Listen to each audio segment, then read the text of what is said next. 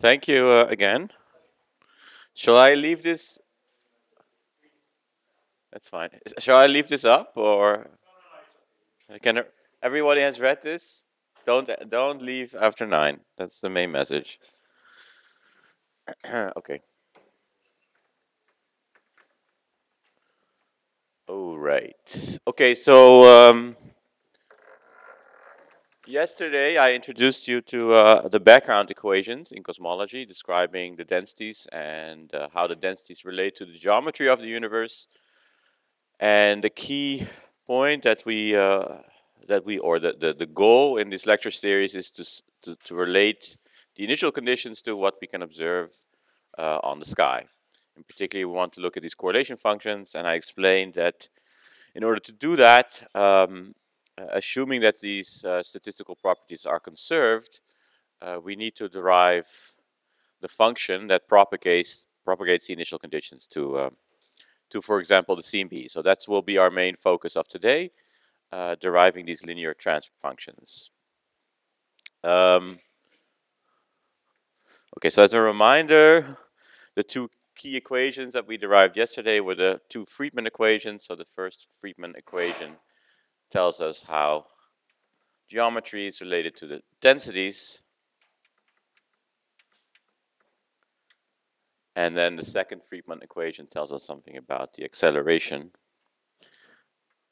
how the acceleration is related to the densities. And primes, as a reminder, in this lecture is our cosmological time derivatives as opposed to dots.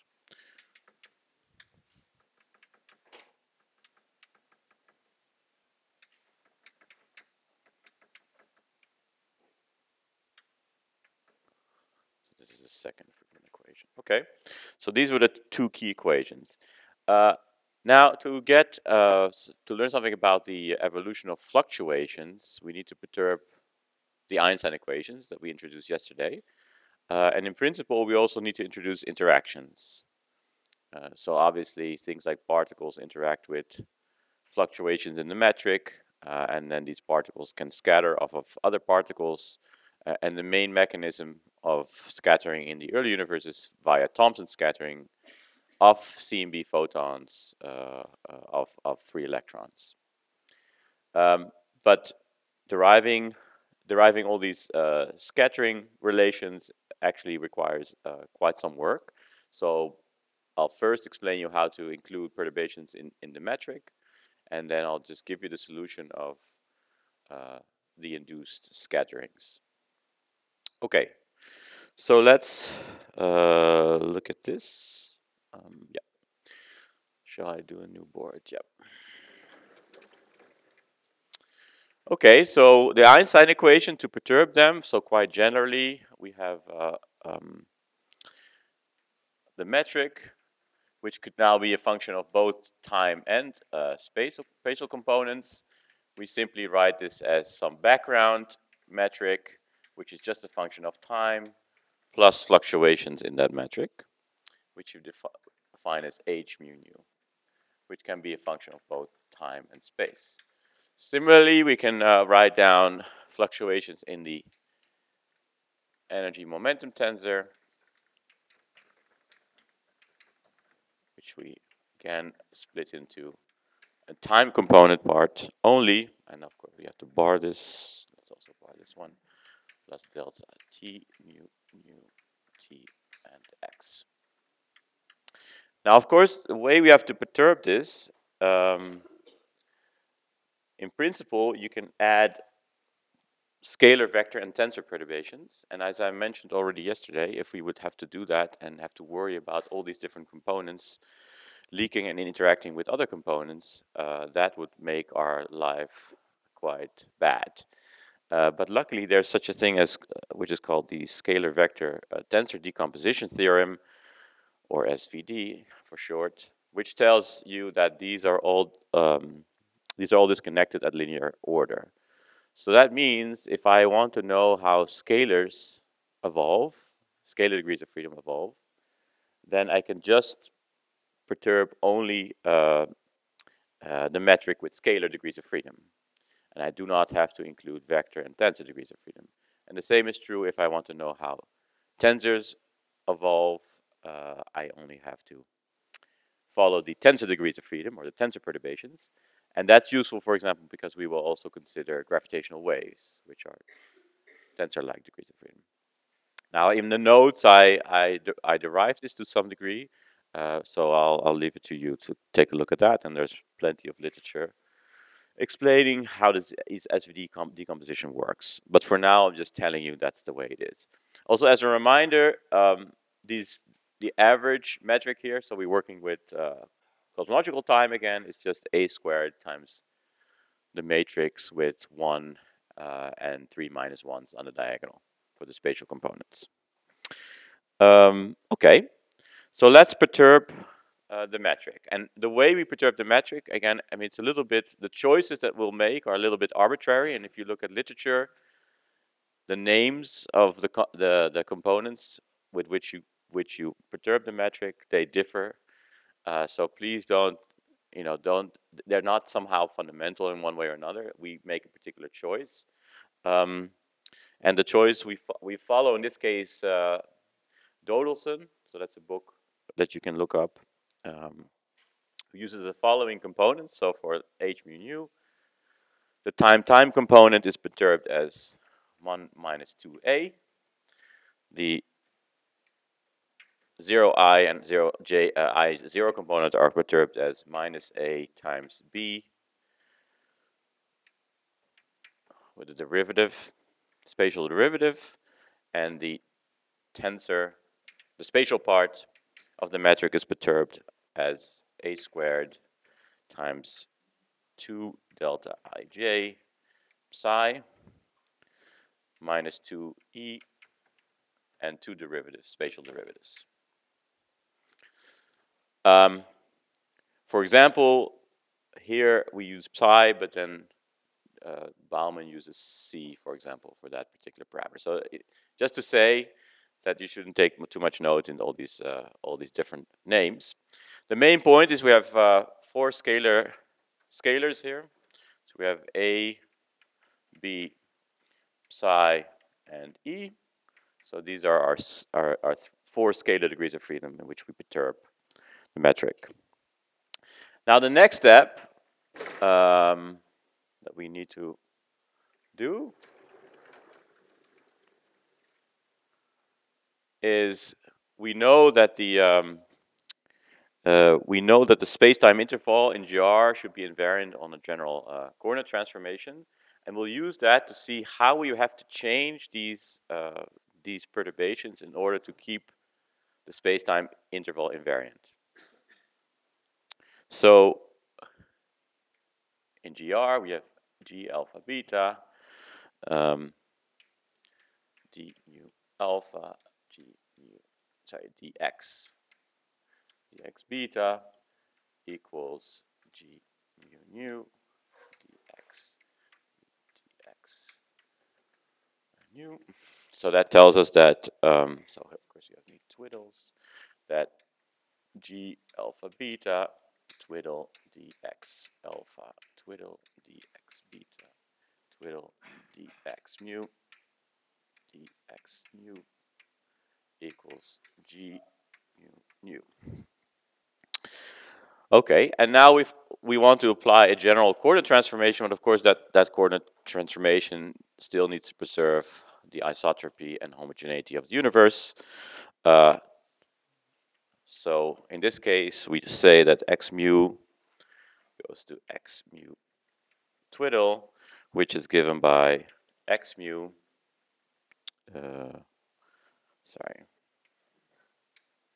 plus epsilon u, which of course can depend on time and position. And this epsilon is given by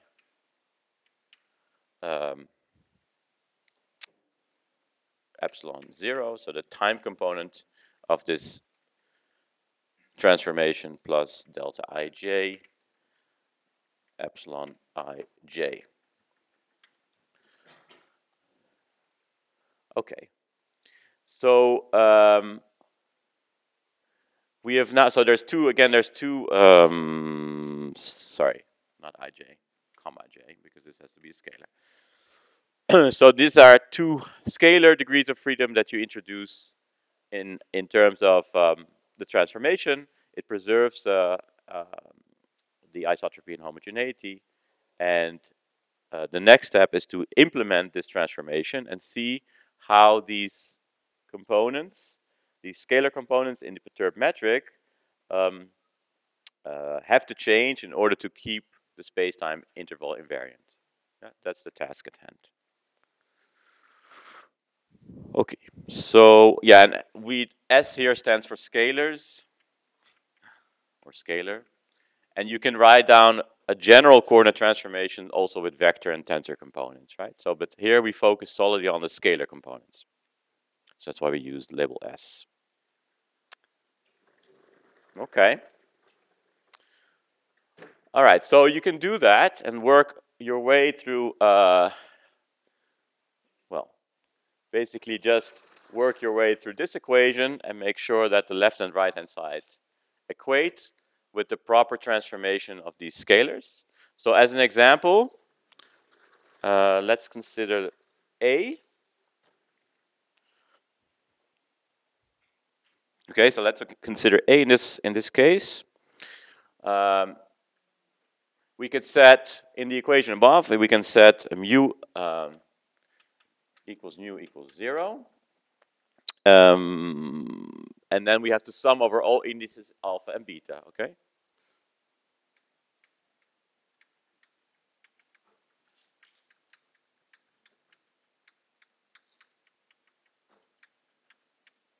But things nicely simplify in this case. So for example, take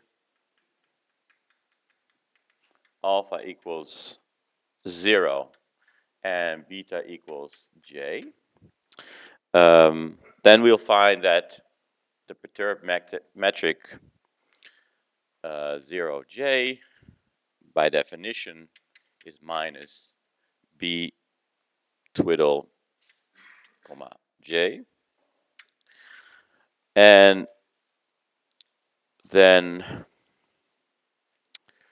we know that because delta x twiddle I d tau, sorry, dt, is of order epsilon, s.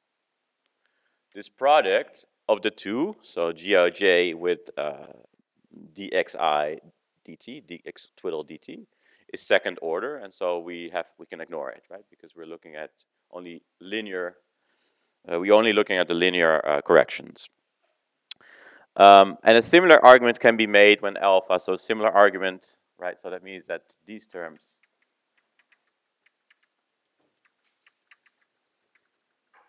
are second order. So in some sense, whenever G is of first order, then this, of course, that means that the dx dt's or dx cannot be of first order, and therefore all of those terms can be ignored. So our second order can be ignored. And a similar argument can be made when, so similar argument when alpha equals I and beta equals j. Okay. Now, in the end, the terms that remain will lead to the following equation. So we get minus 1 plus 2a twiddle. Right, so a twiddle is basically the transformed a dt twiddle dt equals minus 1 plus 2a 1 plus delta epsilon 0. Derivative of reflective time squared, which is equivalent to 1 minus 2a twiddle minus 2 epsilon 0 dt. All right, so we ignored again all terms that are quadratic in the perturbations, both in the coordinate transformation as well as in the perturbation of the metric itself. So doing this then leads us to the following relation. So we get that in order to preserve the space-time interval, then A twiddle has to be equivalent to A minus 1 over A epsilon dot 0. So in this case, dot is a conformal time derivative. Okay, so that's how you would do these kind of things. Now, without going through them, you can derive similar relations for the other scalars. For completeness, I'll write them down. And these are given by, oops, just here.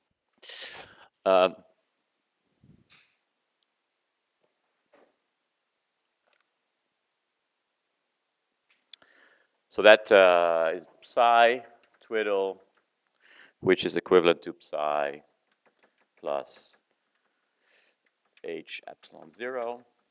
We have b twiddle, which... Oh, do I? Oh, yeah, there's a minus. Very good. Thanks. Is b plus epsilon dot minus epsilon 0 over a. And the final one is e twiddle, which is e plus epsilon s. So these complete all the transformations.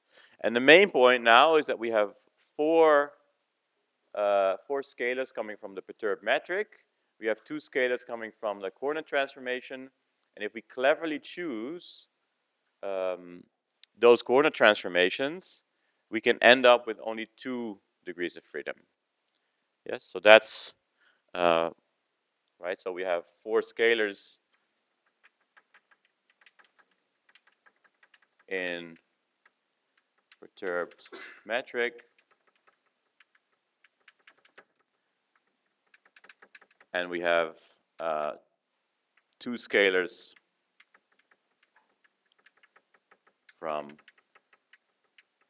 coordinate transformation. If we choose those cleverly, we can go to just a total of 2 degrees of freedom that we care about. In some sense, you're setting the other degrees of freedom to 0 if you cleverly choose them. And if you do that, you fix what is, so if you do this, you fix the gauge. That's how you refer to this, right? So you're fixing gauge fixing. Oh.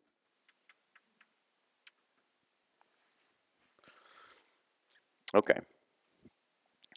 So let's see what that's all about. And in principle, and that was pointed out by Daan, you can choose your perturbations, your scalar perturbations in a clever way, such that they do not transform. So they're gauge independent. So independent of the gauge choice that I make, these quantities always remain the same. And the 2 that Daan pointed out are given by the following. So Daan showed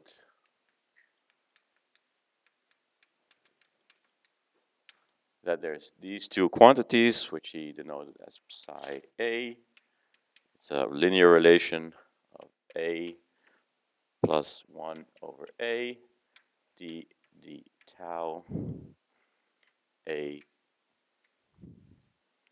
e dot plus b, and phi b equals minus psi plus ah b minus e dot. So why do you want these kind of quantities? What's the use of these gauge invariant quantities? So it turns out, and we'll actually have basically quite a few examples of this, where if you compute something in a particular, well, find a problem, you think if I set some of the degrees of freedom to 0, then that problem simplifies. Yes, a particular physical problem that you want to solve. But now you want to relate that to another problem that might be solvable using a different gauge. And then you use these gauge invariant quantities to go from one gauge to the other. So it's just one way. And that's so in some sense, having these gauge invariant quantities allows you to go from one choice to another choice, where the choice typically that you make is based on whether a problem simplifies. So as an example, we mostly work for what we'll do next in the Newtonian gauge, but when we work on inflation, it's more useful to use the co-moving gauge. Yeah, and so in order to relate things between those two gauges, you can use these gauge invariant quantities. Okay, so what did I want to say next? Oh yeah. Now, of course, anything that's observable is always gauge invariant. Okay, so that's something important. It shouldn't depend on the choice of gauge what you measure. So that's something. So an observable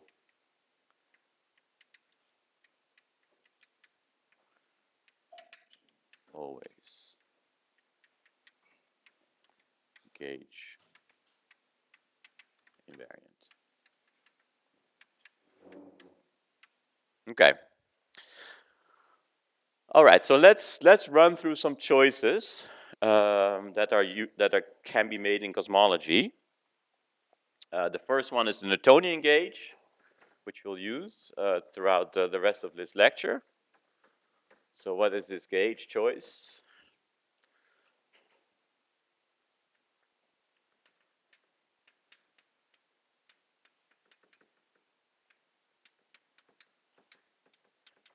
Okay, so in this case, the metric only has 2 degrees of freedom.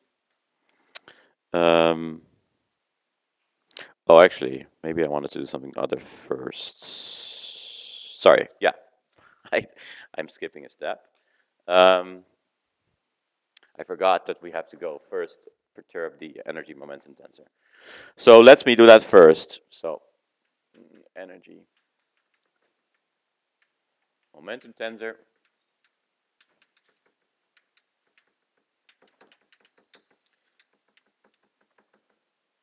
So the choice and way we perturb this, again, we follow very similar notation as we just used for the metric. This is proportional to variations in the density. The 0j components are proportional to the velocity. P plus rho v comma I. And then variation in the spatial part are given by a squared delta ij delta rho plus the stress energy tensor. Okay, so we've again defined 4 scalars: fluctuation in the densities, velocity, and then sorry, this should be P, the pressure and the stress energy tensor. You can show that the 4 velocity, the perturbed 4 velocity, is given by a minus 1 minus a comma v plus b I. So please see my notes for derivation of this. And then in this case, the velocity can be written in terms of a scalar component and a vector component. And since we're only interested in the scalar part, this is basically, these are related. Sure? And also BI is 0, right? If we only interested in scalars.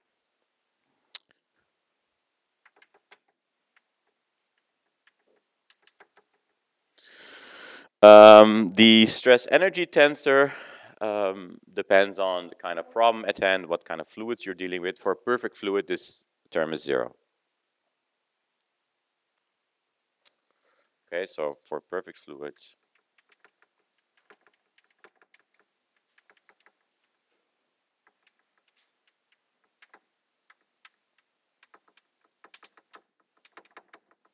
okay.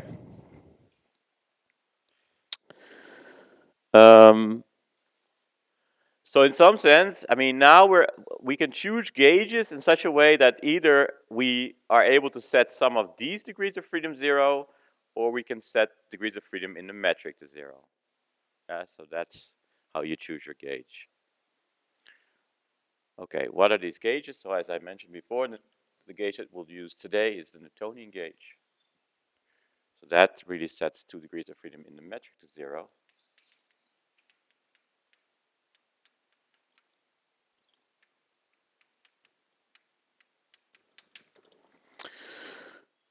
Okay. And it's sometimes called the conformal Newtonian gauge because we use tau here. And in that case, ds squared is given by a squared minus 1 plus psi, 2 psi, d tau squared plus 1 minus 2 psi, phi, I guess phi, delta ij, delta x, I delta x, j. So if we look at our original perturbations in the metric, we have associated A with psi and um,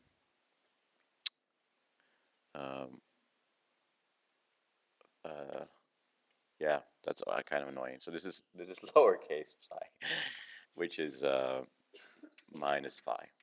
Okay, in here. Okay. Now, this is not the only choice you can make, and there's some other popular choices. There's the so-called synchronous gauge.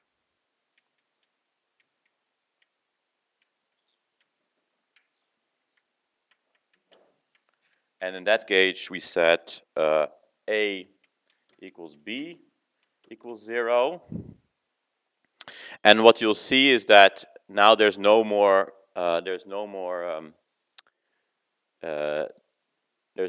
perturbation in the time component, right? So that's why it means for every single observer, clock runs the same. Yeah. Okay, spatially flat gauge is another choice. And as you might imagine, that would mean that the spatial part is basically unperturbed. So you set psi and e to 0. Yeah. So then there's no more perturbation in the spatial part of the metric. And another choice is the co-moving gauge.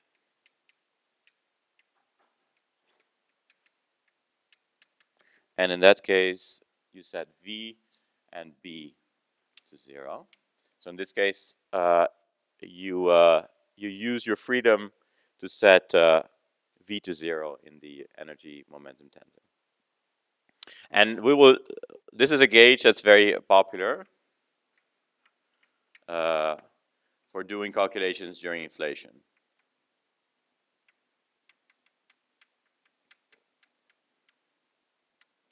And we'll explain why tomorrow. Well, Thursday. Okay. Now, Bardeen has these very nice gauge invariant quantities, but there are other possibilities. And another very important one, or two important ones, are the so-called curvature perturbations. And those are also used, again, when we do inflationary calculations and relate perturbations during inflation to perturbations in the observed fields. And we'll use that today, for example. and tomorrow. So what are these two gauge invariant quantities? Zeta, which is minus so again, it's similar to the other, well, I guess I already deleted it or erased it, plus 1/3 nabla squared E plus curly H delta rho over rho dot. That's one. And then there's R, which is the one we will use. Again, minus psi plus, sorry, minus, oh, there's a minus here. Minus 1/3 nabla squared E. And now the final term is again curly H times V plus B. So here you already see if I take the co-moving gauge, then things simplify, right? Because we've set this to 0. And that will help us quite a bit later on, and I'll explain why. The reason why these are called curvature.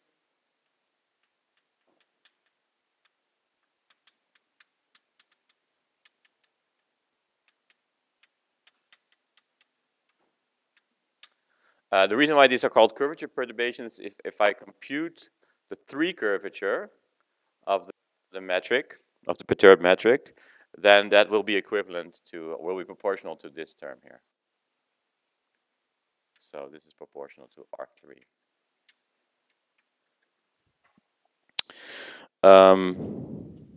It's also true that if I look on scales that are super horizon, so in that case, any mode is much, well, either larger than 1/h, or depending on whether you get physical scale or momentum, then these two are the same.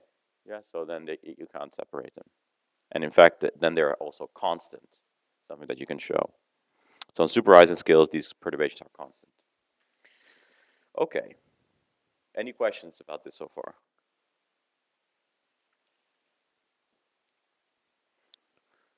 So again, like we'll use this one mostly for inflation.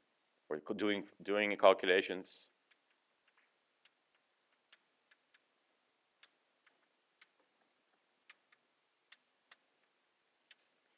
Use this perturbative degree of freedom, and we choose a particular gauge where this term here is 0.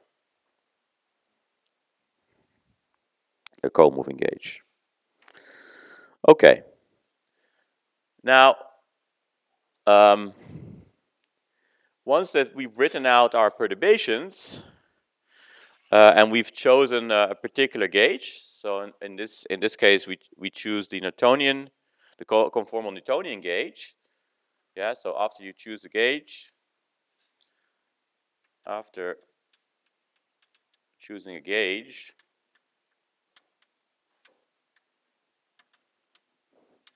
we can then compute everything we did before, but then in the perturbed case, right? So we can start to compute our perturbed Christoffel symbols, our perturbed Ricci scalar, Ricci tensor, and work all this out. I will not bother with that, writing that down, because it's quite, in fact, Will just did some of this, but not in the perturbed universe. And I think Bauman said something like, nobody in his right mind would ever do this, but you will do it during an exercise session. So, but not for the perturbed case, which is a little bit more tricky, even more tricky.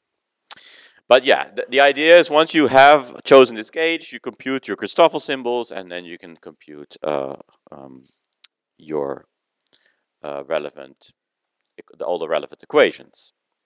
So what is the relevant equation for our purpose here? Because we want to learn about the propagation of photons in the universe.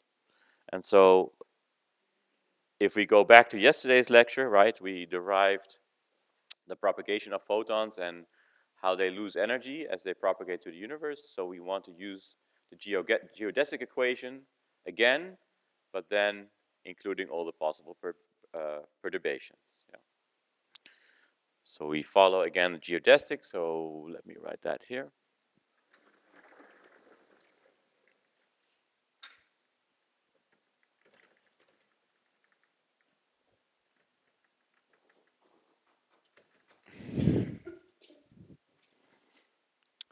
So let's do that.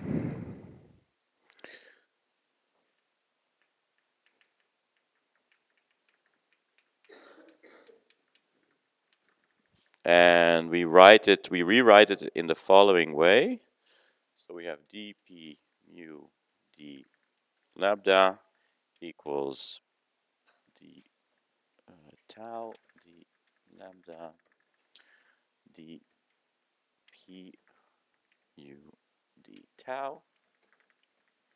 Recall, and this is actually the same as p naught d p mu d tau.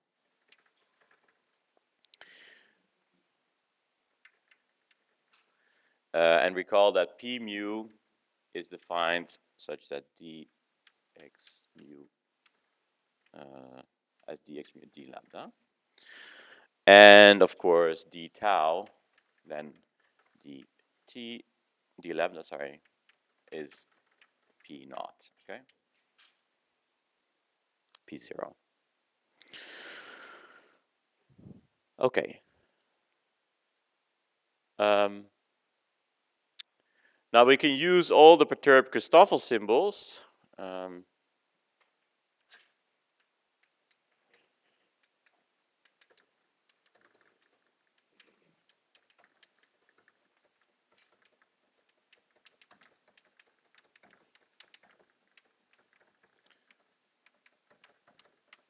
To find, and again, I'm not gonna derive that here, but to derive the following relation: dp naught d tau equals minus curly h plus psi dot p naught minus 2 delta psi I minus curly h minus phi dot minus 2h psi plus phi plus delta I j p I, oh sorry, times p j p naught. Okay, then you say, well, that's not very insightful. And of course, the main point is that things will drastically simplify, luckily for us. There's one small caveat before we start simplifying this equation, and that is that what we've been doing now is we've been using the form momentum as observed, well, for a photon that's co-moving with a frame that that's in curved space-time. Yeah, but what we observe, of course, is not that. We're observing a photon in our own inertial frame, and that frame is asymptotically flat. Now, for our unperturbed equations, these are just conformally related by a factor of a. But for a perturbed universe, that's not the case. So we have to be very careful. So that's a caveat. And so in order to deal with that, so the fact that we can no longer rely on the fact that our local inertial frame is conformally related to the co-moving frame. We do use the fact that space-time, sorry, the modulus of the form momentum, that's frame independent. So if we use that, we can make relations that we'll then use to plug into this equation, and that will allow us to derive the perturbed version of energy conservation for a photon. Okay, so what do we do? So we now have to take our own inertial frame, which is asymptotically fat, which we define as having a metric eta mu nu, and I put these daggers on for the fact that this is a different frame. And then the frame, of course, that we have to relate it to is g mu nu, is the one that's co-moving. So how do we do that? As said, the modulus of the form momentum of the of the photon is conserved, it's frame independent. So we write that eta, yes, here, mu is the same as p u p nu. Okay? So that's what we use. And of course, then we have to define what are these four momenta. And these are the same as before. So we had p nu hat defined as e, comma, p I. So that's the spatial components of the four momentum, which is given by e p hat I hat. And now this is, of course, the direction, and this is the fact that we use different, we are on this inertial frame, right? So please, apologies for the notation here. Okay. Now we can relate the two, and that allows us to write the following. We just write out this equation. So we get minus e squared plus delta ij p I hat p j hat equals g00 p0 squared plus g I j p I p j. Okay? And then the main point is, of course, that we relate this part to that, and we relate this to that, which gives us the following relations. That E is given by square root of minus G00 times P0, and lowercase p squared. Okay, so this is lowercase, this is our three momentum, squared equals G I J P I P J equals delta I J P I hat P J hat, capital P's. All right. So you see already we have now terms. So these terms, of course, they depend on our perturbed metric, right? So what you'll see is that these E and these P's here are related, and they pick up perturbative quantities. Okay, so we can do that. So let's work this out.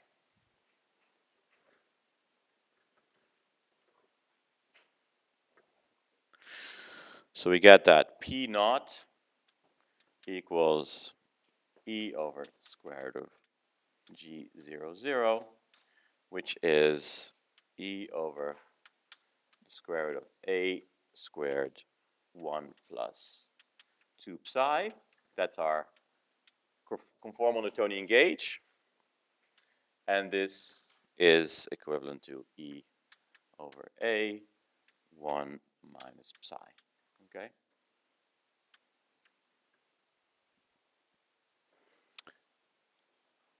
To lowest order. Then we have Pi equals E over square root of G I P I in the direction. So this is only the directional vector of P equals E over A squared 1 minus 2 phi square root, and that is, sorry, there's a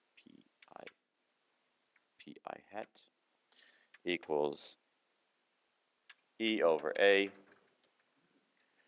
1 plus phi Pi hat. Okay. So we have the now the properly defined quantities in our own inertial frame. So that's what we observe on Earth. And again, without doing the math, but if you then use these equations and insert them into this long equation here, you get an even longer equation, but to linear order, many things drop, and you can rewrite a few terms, and then you'll end up with the following equation. So using this in the perturbed geodesic, we arrive at the following: 1 over E d E d tau equals curly H plus phi dot minus P I hat delta I psi. Okay, so that looks a little bit familiar because the first term here we already had before. Yeah, so this term here we had already in the unperturbed universe, and of course that makes sense because there's no perturbative quantities here. So this already you had in the perturbed universe, which led us to the derivation that the energy drops as 1 over A. Yeah. So we saw this before. The other two terms,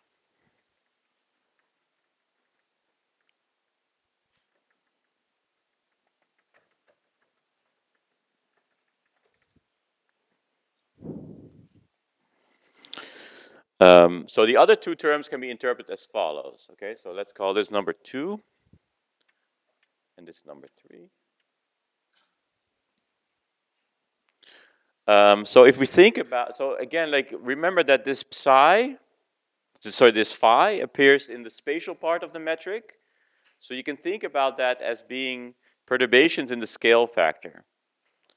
Yeah, so if we think about this term as, so we say like a twiddle t comma x is, sorry, this should be tau, is effectively a tau 1 minus phi. Then this term is simply stating that there are perturbations in the scale factor which change its equation. And number 3 is the result of photons moving into the gravitational potential, which leads to a blue shift, and the opposite, moving out, leads to a red shift. So these are the contributions to our perturbed energy conservation equation. Yeah.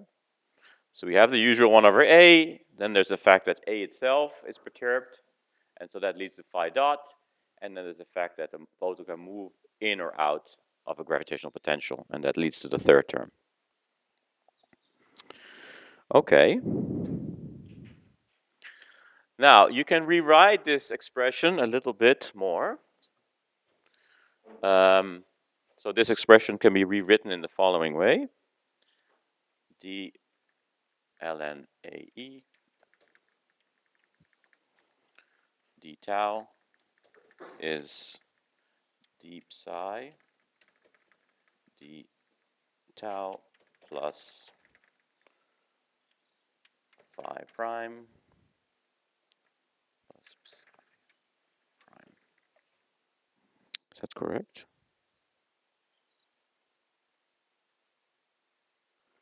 I'm not sure if this is correct.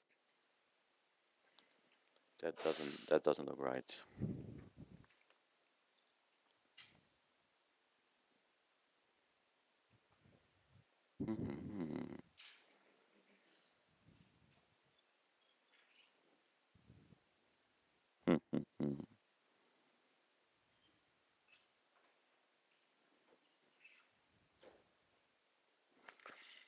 It's in my notes, but I'm a little doubtful that it's correct. So, pardon my. I'll check later if somehow I made a mistake there. But okay, so not sure if this is correct.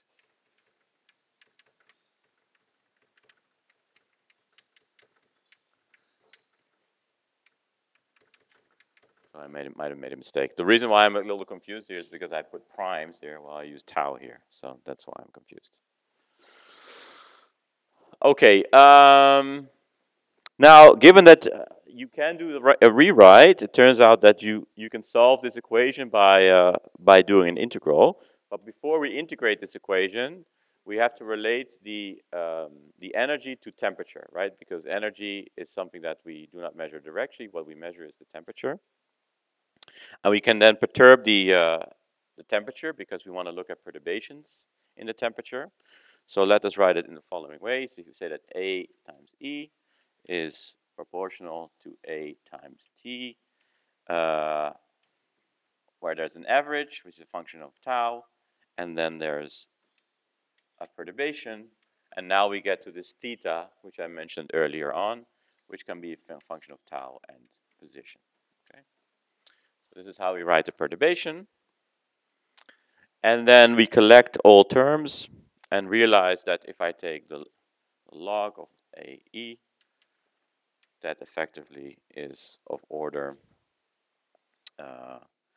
theta plus theta squared. So we neglect this, so literally it's just theta. So that's why this is such a useful way of rewriting it, okay? Okay.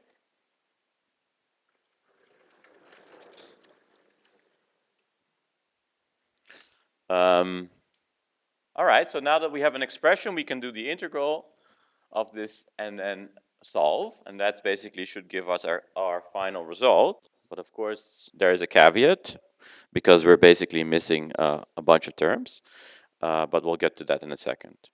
Now, in order to do this integral, we first have to define conformal time as before. So we know that a d tau equals dt. So we can rewrite that as an integral for the tau, the conformal time component, which is dt over a, which is the integral of dA over a squared h. We can also define co-moving distance psi, which is just c times tau. But then throughout, we mostly set c equals to 1, so they are equivalent, right? So if c equals 1, then tau equals psi. Then what we do, of course, when we do this integral, we have to think about where are we making observations. So observations are made at today, so that's tau naught and x naught. While, of course, C and B photons were emitted at last scattering, so they're coming from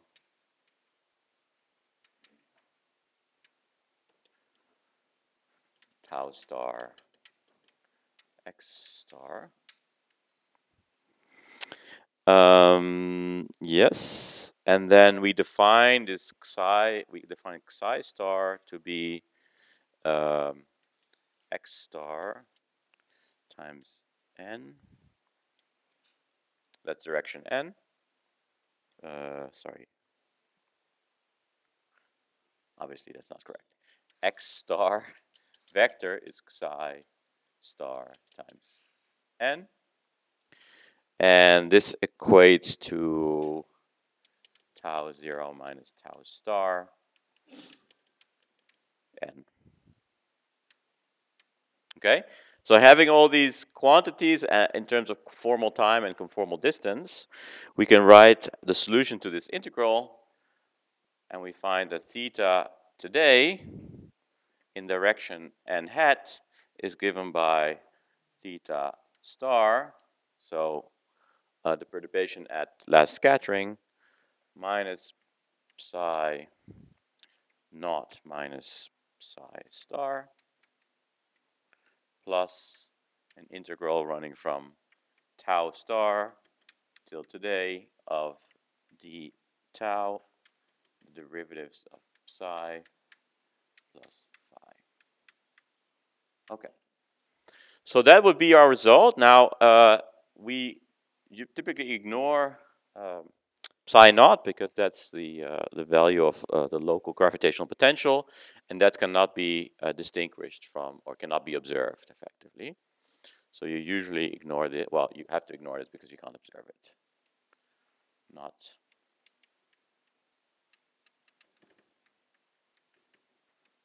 Okay.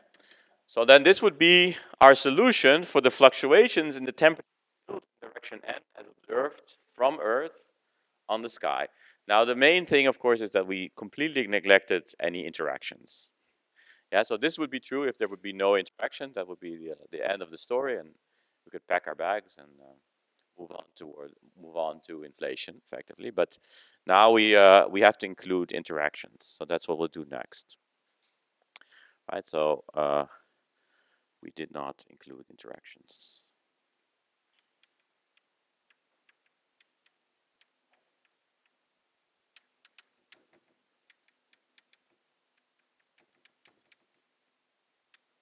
Okay. So let's do that now.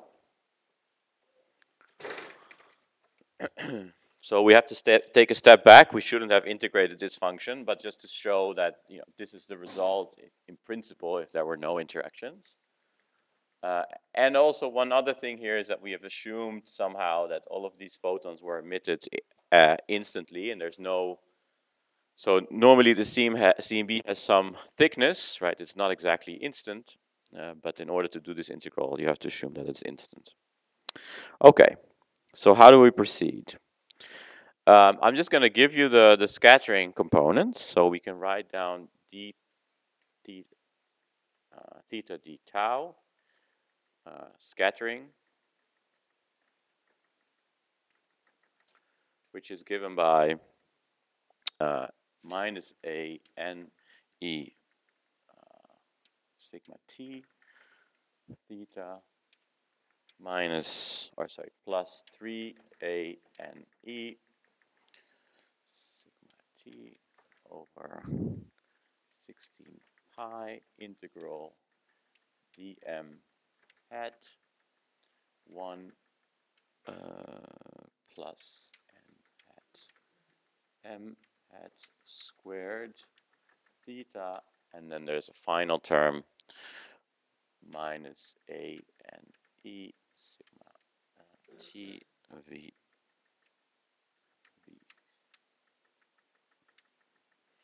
Okay. All right, so now we have to introduce a couple of things. So this is the Thomson cross section.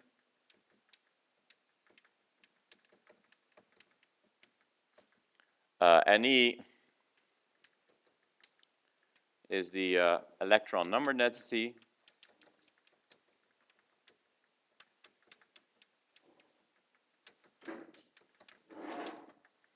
And Vb is defined as dx d tau.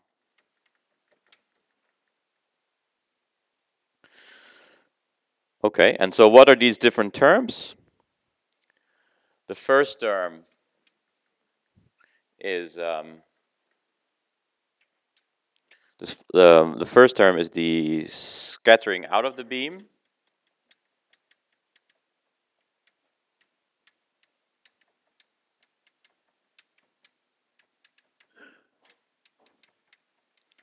The second term is into the beam.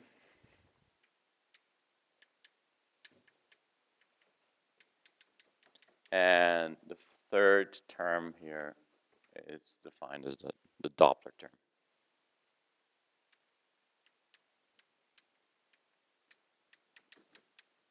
Okay, so these are the different contributions to the scattering part. So now that we have all the ingredients, we should equate the scattering part with the gravitational part that we derived earlier. Yeah, so they equate one another. And if you do that, and I leave that as an exercise, you can massage all the terms. So remember, we already had d theta, d tau for the gravitational part, coming from the geodesic equation, and now we want to equate that to the scattering part. And if you do that, you get the following solution: that d e to the minus tau. This is kind of annoying because we also use tau for the optical depth, so I'll use tau twiddle in this case, but it will not reappear, tau twiddle, so just for this equation. Theta plus psi d tau equals minus tau twiddle dot e to the minus tau twiddle psi minus n hat dot v plus 3/16 integral dm hat 1 plus n dot m hat squared theta plus e to the minus tau twiddle phi dot plus psi dot. So that's our final expression. We've defined this optical depth.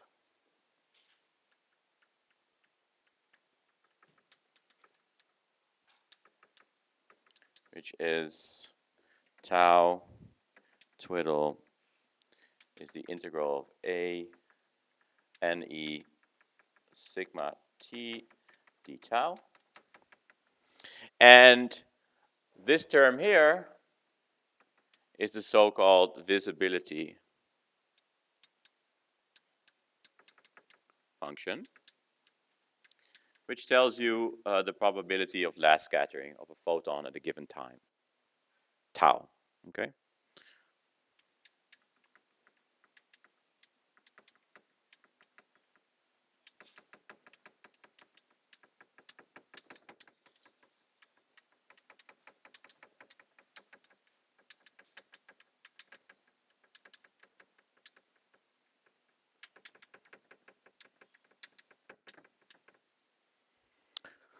Okay.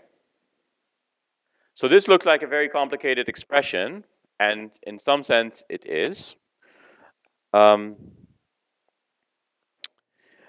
so in principle, what you should do if you want to solve this equation, you'd have to integrate again. But it's not easy to do this analytically, right? So what we therefore use, and that will be the topic of Thursday's tutorial, is that you can rewrite this in the following way. I can write this as theta plus psi not outside, so that's today, equals integral from some initial time, which we can set to 0 for most practical purposes, to today, of this source function s d tau. And this source function s is basically everything on this side, yeah? So that's what you're doing. And this is exactly what all the Boltzmann solvers are doing. So if you install CAMP or class, this is exactly what it does, right? So it has the full expression here. It integrates this function and then gives you the perturbed temperature and then computes correlation functions, right? So this is what's done in any Boltzmann solver, so CAMP or class, right? They're doing. this. We cannot do that analytically, but we still can get some intuition. Should get a larger piece of chalk. Okay, so again we can make some simplifications. So note that, okay, can we some analytical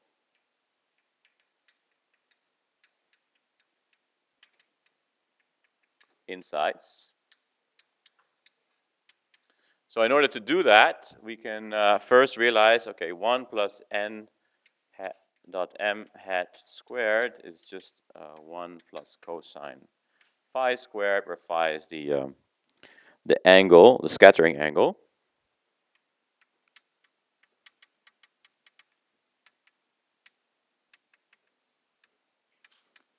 And because you're integrating over that, you can assume that you can take the average, right? So that's what we make as an approximation. So the first approximation, we take the average of this, which means somehow we take out theta out of the integral and then just integrate over this function. And that is equivalent to 4/3. Then we can define the monopole moment in the following way. So it would be dm theta over 4 pi, and we define this as theta bar. And then the third thing is instant, again, last scattering, which means that our visibility function becomes a delta function, okay? Now, if you make all these assumptions, you get the following result for this integral, for this complex. Oh yeah, right bigger?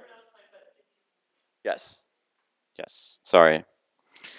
So if we do this, we get for the final expression, theta plus psi as measured today is given by this monopole moment at last scattering plus psi at last scattering minus n hat dot VB plus this term, tau star, tau naught, d tau psi dot plus phi dot. Okay, so this is our final expression.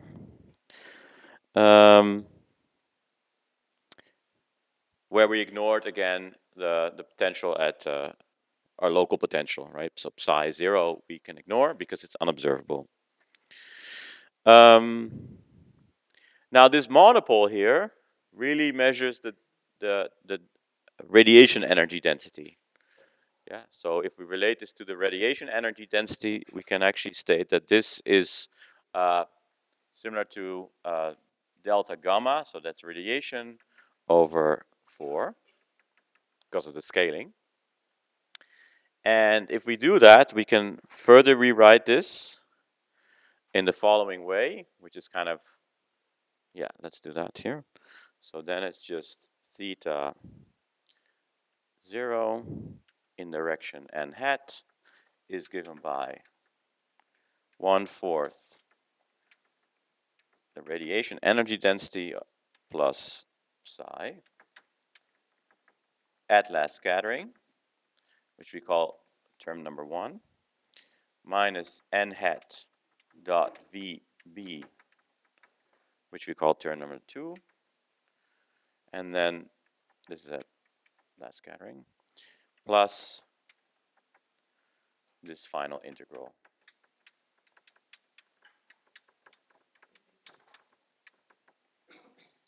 call it term number 3. Okay, so these are the important contributions to fluctuations in the temperature field. So just as a reminder, right, because that's what we said early on, this is really delta T over T, typically, okay? Which is what we want to use.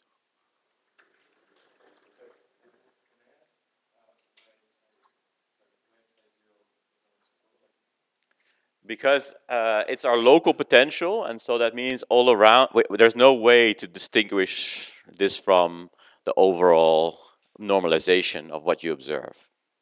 Yeah? Yeah, it's because because we're right in the middle of it, so, yeah.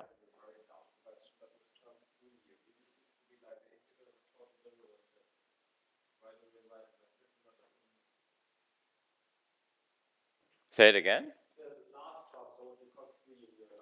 Yes.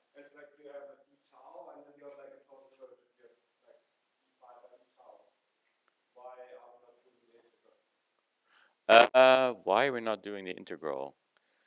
Well, that's a good question. So, by the way, I forgot the boundaries here. No, I think, yeah, I actually don't know the answer to that. Well, the point is that this phi,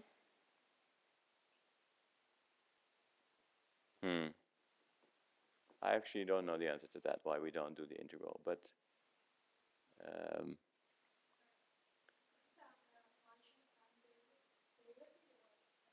these are partial, yeah, these are partial, yeah, yeah. Yeah, so maybe that's the reason, yeah. Yeah. Maybe I didn't write that correctly before. Okay. But we'll get also to the meaning of these terms in a second.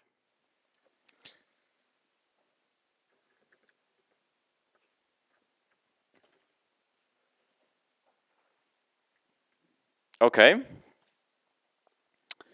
So the first term is the so-called Sachs-Wolf term.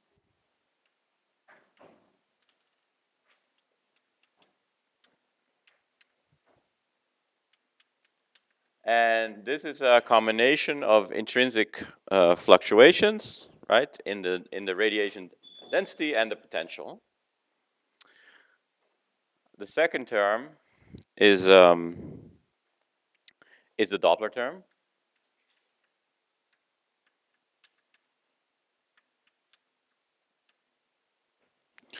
Um,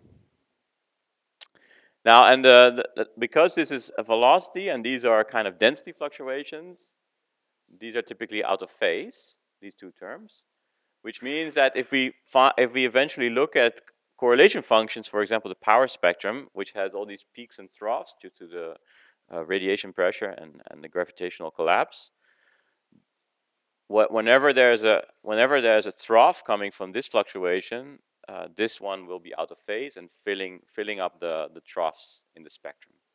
And that's also true vice versa. So whenever there's a trough here, there will be a peak here. And the last term is the integrated Sachs-Wolf effect.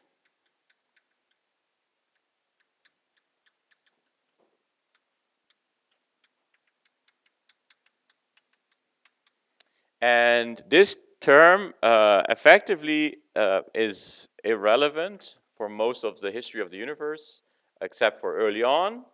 But during radiation domination, the potential, this term vanishes. And only recently, when dark energy becomes important, these terms have started to change again. And now we're seeing effects on very large scales in the CMB power spectrum. Yeah, so this is mostly relevant now. So very early on, important very early, and very recently.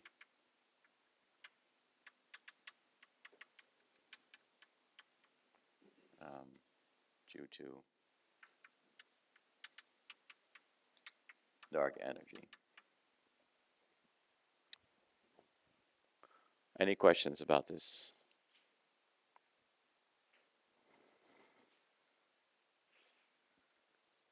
Okay, let's move on.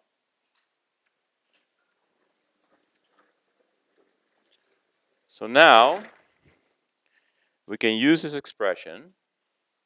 Oh, by the way, so what I think one of the plans for Thursday is that you'll work with camp, and then you can play around and separately see the effects, these three effects, and show, okay, if I turn this off and turn this on, how does the spectrum change, right? So you see the different effects coming in. Is that correct, Will? Yes, very good. Good. Okay, so now can we massage this equation and get to these transfer functions that we need? And it turns out we can. So for that, we actually gonna work in Fourier space. So let us write the following.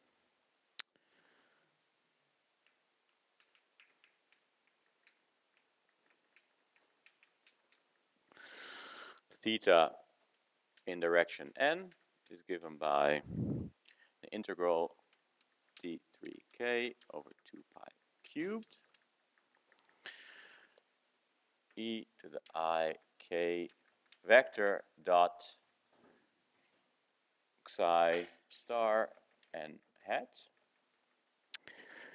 And then we have two functions, a tau star k plus, or sorry, minus I k dot n, this should be hat n, b tau star k. And here we have defined two new functions, these a and b. So a tau star k is given by 1/4 delta y, delta gamma plus psi plus this integral d tau psi dot.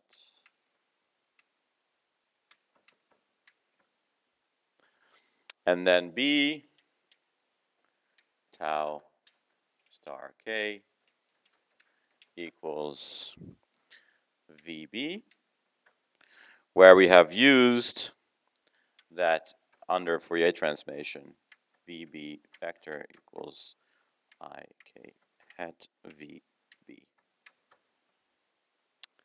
Okay. Then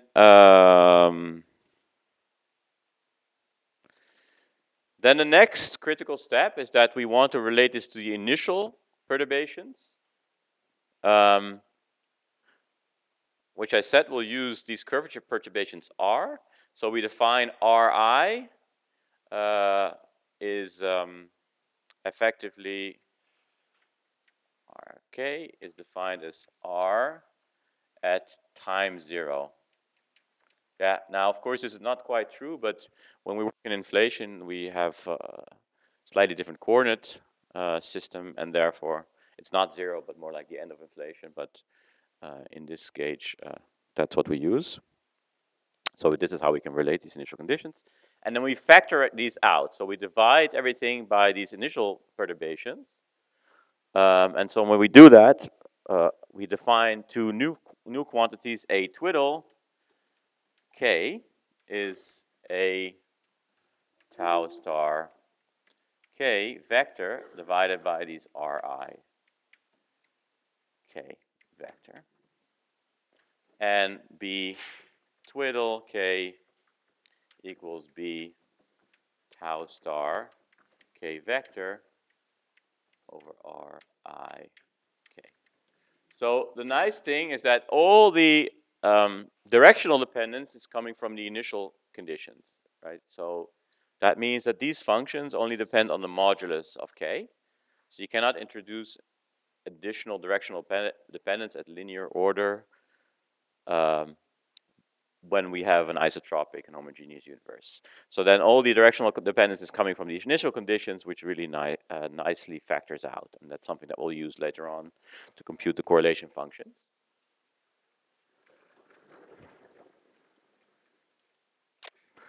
So with this,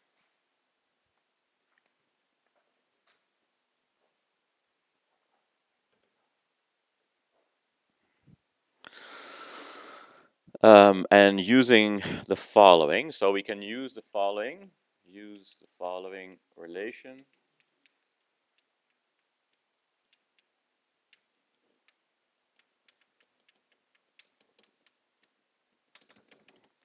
So we use e to the I k vector dot chi star eta, sorry, n hat, equals the sum, so we write it in multiples, I 2l plus 1, jl, so jl is a spherical Bessel function, k psi star, multiplied by polynomial k hat dot n hat, okay? So we use this, and this allows us to write our fluctuations in the temperature in the following way. So we can rewrite this as the sum over L to L plus 1 times I to the power L d3k over 2 pi cubed theta L Ri k vector P L k hat dot n hat. And here we have defined for the first time our transfer function, the function of k. So theta L here of k is defined as a twiddle k times j L k psi star minus b twiddle k times j L dot, yeah, that's a little annoying, yeah, dot k psi star. Okay, so this is our transfer function that we've derived in terms of these functions a twiddle and b twiddle. And the next thing, to get the correlation functions, right, we have to define the correlation functions of these initial conditions R. We used what we got yesterday, assuming an isotropic and homogeneous universe, where we're able to write that these correlation functions R of k, so now we don't star it, so that changes a little bit. Prime, that's just 2 pi squared over k cubed. All right, yes, k cubed delta squared r, k delta k vector minus or plus k vector prime. Okay, so instead of having a minus sign, you now have a plus sign. So this is our power spectrum. That's what we define as our initial conditions. And we also use the following, that P minus K dot N equals minus 1 to the power L, minus I to the power L, P K hat dot N hat. And we also use the orthonormality of these polynomials. This should be L. Yeah, plus orthonormality. Normal, or at least if you write down the product of these two. We're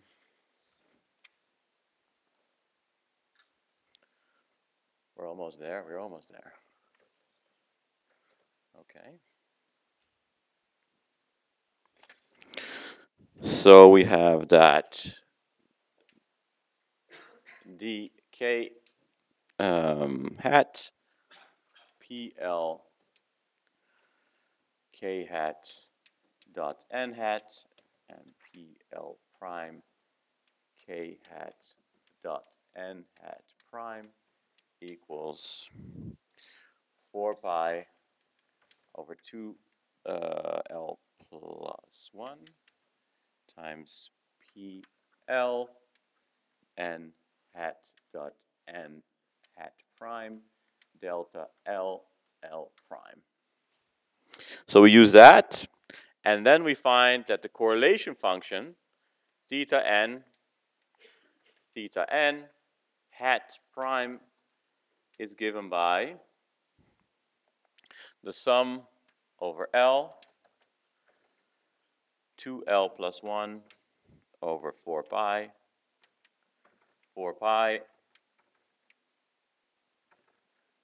d log k theta L squared k. So these are our transfer functions multiplied by our primordial power spectrum of k p L n n hat prime. Yes? And then we can use the fact, yes, I'm almost done.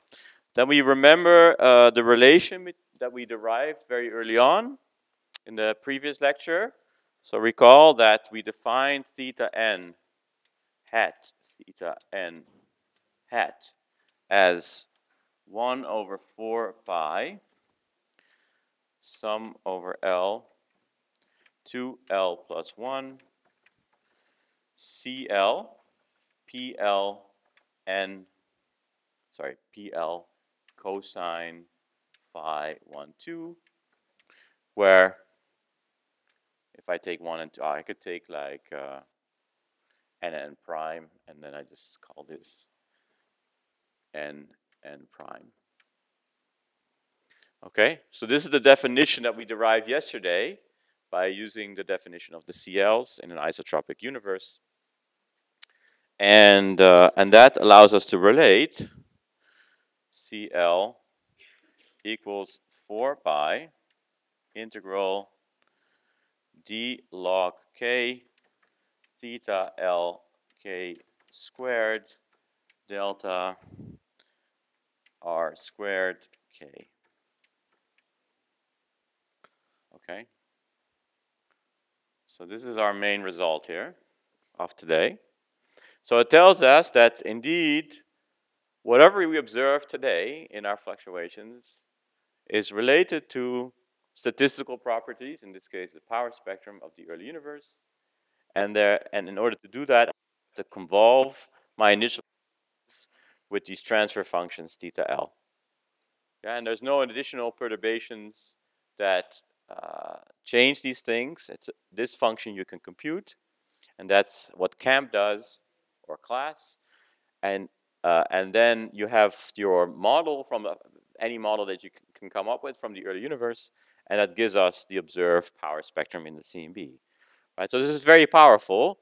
It also shows you that these things completely decouple, right? So that there is like this object could be a function of like primordial parameters.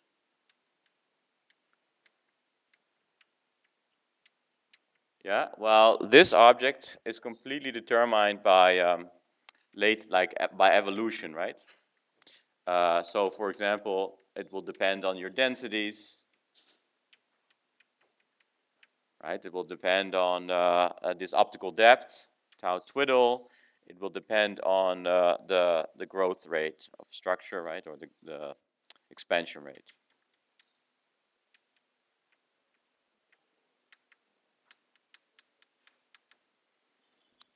Yeah, so we've shown that these completely decouple these two contributions, which is a very nice feature. And in principle, well, the nice thing now, we'll do that in lecture 5, I think, on Friday, is that you could write down something similar for higher order correlation functions, and all that appears are some initial conditions convolved with these transfer functions, right? So any correlation function that you write down of the observed temperature field will be some integral, sometimes more complicated than this, where I have a bunch of transfer functions, bunch of copies of transfer functions, and that is convolved against the correlation function of the initial conditions. So that's a very nice feature, right? That this works in this way. And now the final, well, the next question, of course, is now that we have derived these transfer functions and in fact shown that there's some linear propagation of these initial statistical fluctuations, is what are these initial conditions, right? What are the power spectra to expect here? And are there any higher order correlation functions? And so tomorrow we talk about how to derive this, right, from inflation.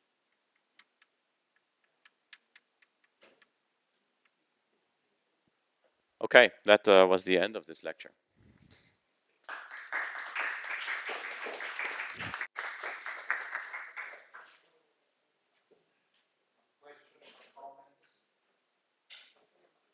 Yes.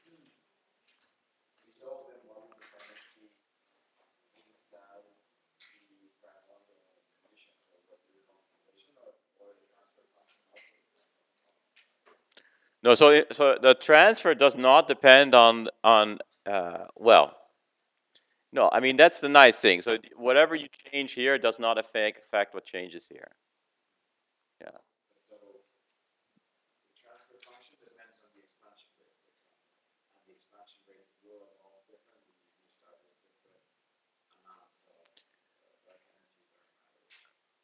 Right, but I think the main point is that in terms of how you get to the CLs, that part of the equation is completely decouples from these initial conditions. So that's the nice feature here. That this transfer function, even though you could say, okay, eventually, of course, the final power spectrum will be some combination of all these parameters. But that's, of course, what this does still say, right? This thing is still a function of all these parameters. It's just that the way you compute it, in that sense, it completely decouples. So you can compute these separately from this. And then still get the final result correct. Yeah. That's assuming that everything that you, well, that you took in consideration all the factors that could affect the transfer function, right? Yes.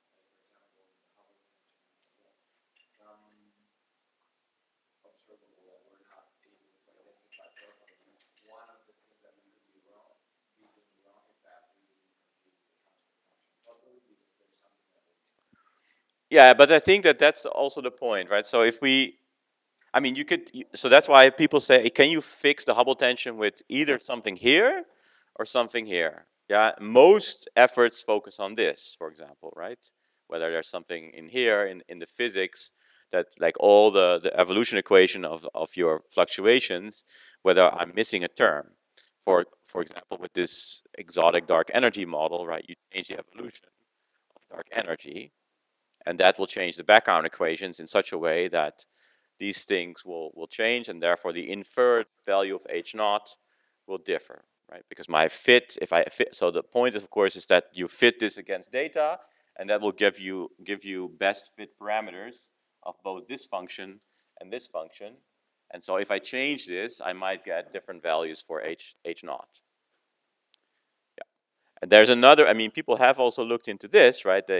You can, in principle, also change the initial conditions, but to make this work is a lot more, I would say it's a lot more contrived to do that. But yeah, that's my first, yeah, go ahead.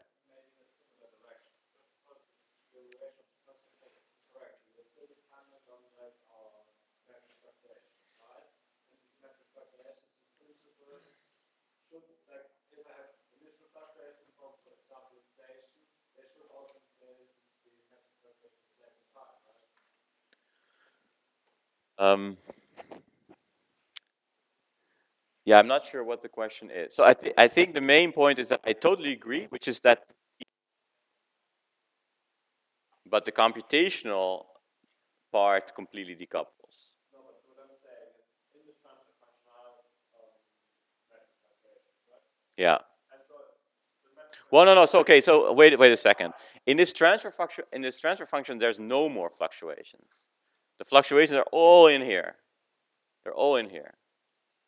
The only thing this transfer function is saying is that how are these fluctuations transferred based on the cosmology that I assume.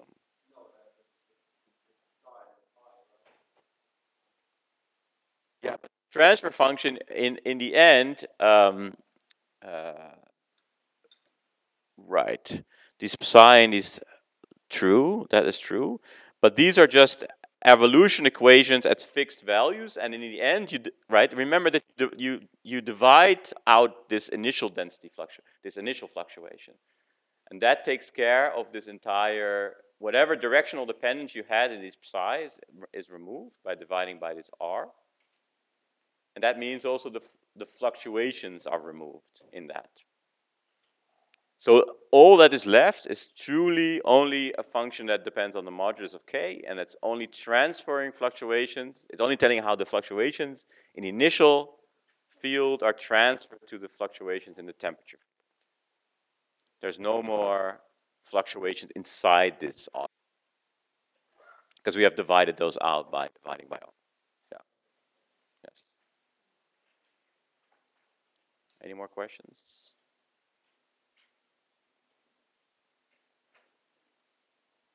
Okay. All right.